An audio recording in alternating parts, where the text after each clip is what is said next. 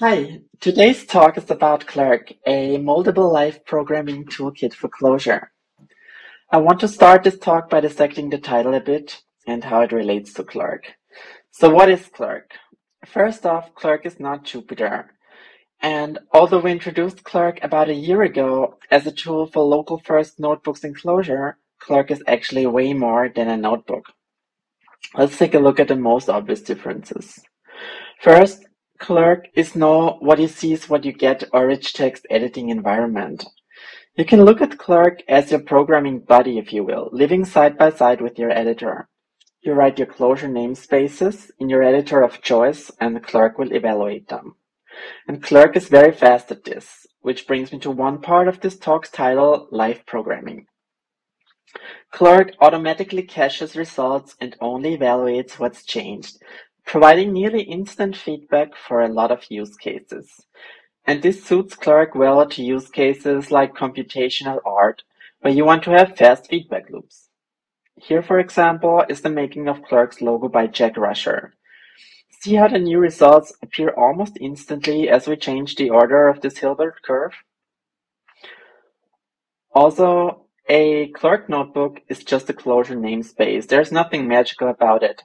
This enables that your namespaces can be required as libraries and can be put into source control, just like any normal Clojure namespace.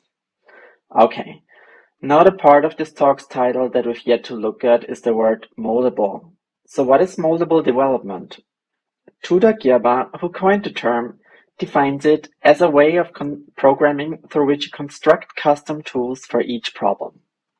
And in some ways with the REPL, we use moldable programming all the time.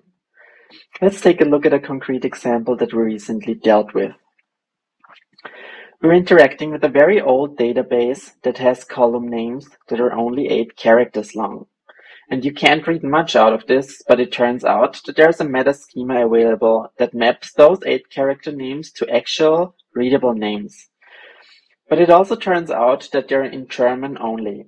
So from that, we at least can build little tools to reason better about the data that's in a query. So for example, we might have something that maps the 8 character names to the names in the meta schema, or even to the translated names. And when we inspect the query from the REPL, we can use the translated names in the table and maybe even print it. But you can see that there's a limit to what you can do with plain text, and this is where Clerk comes in. With Clerk, we can go much further with this. First, we can render the query output as a nice-looking scrollable table. That's the minimum. But we can also extend Clerk's existing table viewer so that it automatically shows the translated meta-schema names as table headers, plus show the original 8 character names in a de-emphasized way so that they aren't lost. And you know what? Why not show the original German names too? Maybe on hover as you move your mouse over the table headers. So you see, we can mold these little tools, maybe extending existing ones that make our lives easier when reasoning about things. Another thing Clerk can do is provide reactivity and interactivity through its sync mechanism. Let's take a look at this quick regex dictionary app. It works by entering a regex into a text input, and the app shows you dictionary matches. You see on the right here that this is a merely 45 lines of code. The interesting bits here are that we define an atom that has Clerk sync assigned to it via metadata. Then we assign a viewer to it, in this case a text input viewer that's responsible for updating the atom's value as you type into the input. And down there we just deref the atom using its value to match against a dictionary of words.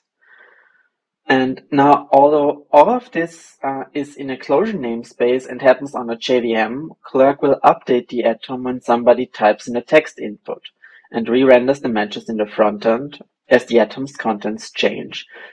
This lets you inspect the atom's contents right from your editor. Also building on top of Clerk Sync, we can build fully customized interactive experiences too. This is Lurk, a log search dashboard that's powered by Lucene. It lets you filter logs by selecting a time frame from the graph or using a query box to filter by column name. In this case, the query box is actually a full CodeMirror 6 instance with Clojure mode and par-edit functionality enabled. So for example, you can narrow down to all logs that contain specific words in the message column, or to only the ones that are warnings, or even combine the filters. Using Clerk's CSS class option, we can provide custom CSS classes to our result viewers and use this to build app-like UIs. Looking at this, you wouldn't believe this all lives inside a Clerk notebook. Another use case is providing library docs. What you see here are the docs for Clojure 2D's Colors lib. It implements a set of custom Clerk views to visualize colors and gradients. This is another good example of moldable programming. Once they have the nice color previews, they can then combine them with Clerk's built-in table viewer, so they have tables full of colors and gradients. The next example is quite dear to me.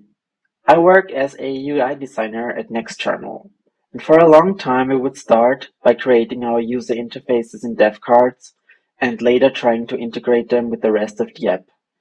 In the process of integration, the shape of the state might change a couple times, and always leaving additional work to make the dev cards work again after some keys have changed, and so on.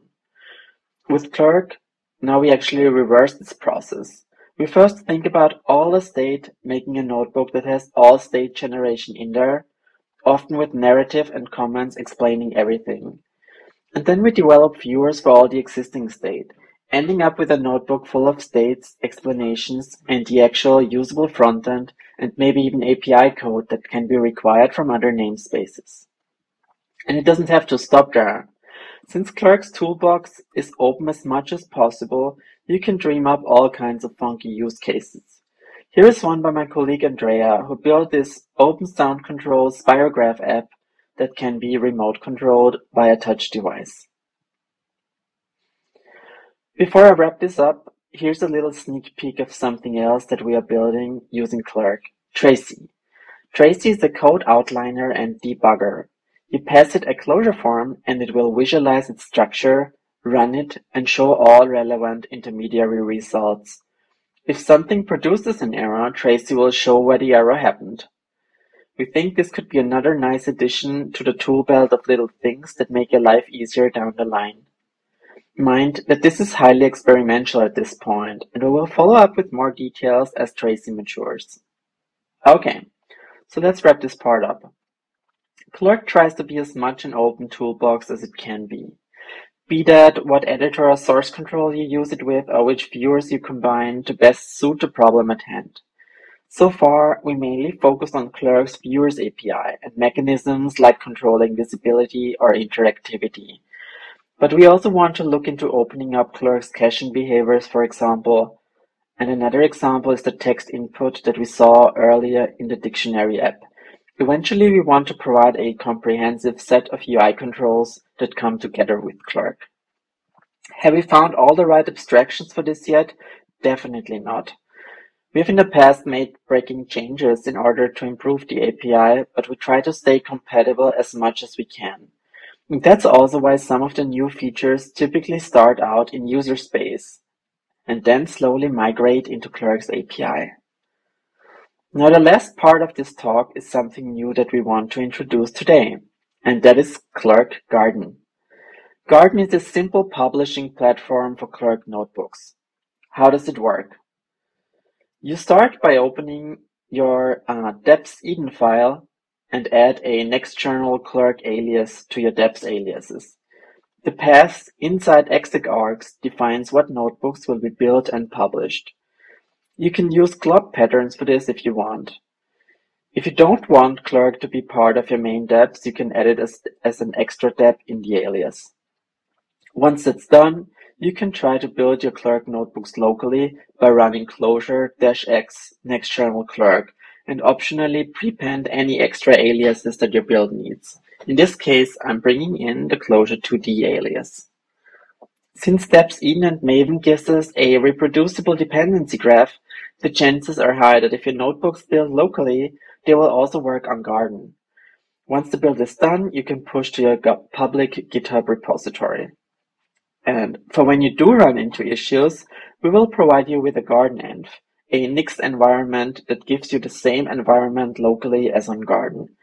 This makes debugging way easier than laboriously editing YAML files or debugging CI. So once everything is pushed to GitHub, you can provide your repo name to Garden, and it will build your notebooks for you. The output here should be quite similar to what you saw earlier when building the notebooks locally. Let's take a look.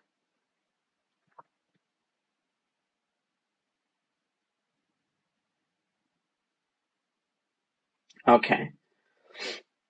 When everything is done, Garden will show a button in the upper right corner, and clicking it will bring you to your now published notebooks. The now available permalinks on Garden mirror GitHub's own URLs, either containing just the repo name or a full SHA. This makes linking back to GitHub easy, which is nice for reproducibility and collaboration. Okay, let's wrap up Garden. Garden is an easy-to-use, static, build and hosting system for Clerk notebooks that for now works together with GitHub. And you can serve entire websites from it. What do we mean by entire websites? Well, if you look at Clerk's homepage or Garden's homepage, for example, they are in fact both fully customized Clerk notebooks that are built and published with Garden. Eventually, you could do the same for your own website if you want. And to that end, we will be shipping public support for custom domains soon. And along with that, we will also release support for building private GitHub repositories, so your source does not have to be public eventually. Okay, that's everything we have for now. Please visit clerk.vision to learn how to get started with Clerk, and we recently also released the book of Clerk under book.clerk.vision. The book is Clerk's comprehensive documentation. In it, you will find everything Clerk can do at the moment. Also, please don't hesitate to reach out if you have any questions, either via a GitHub issue or via the Clerk or Clerk Garden channels on the Clojure and Slack. And we'd also appreciate it if you gave Clerk a star on GitHub if you like it so far.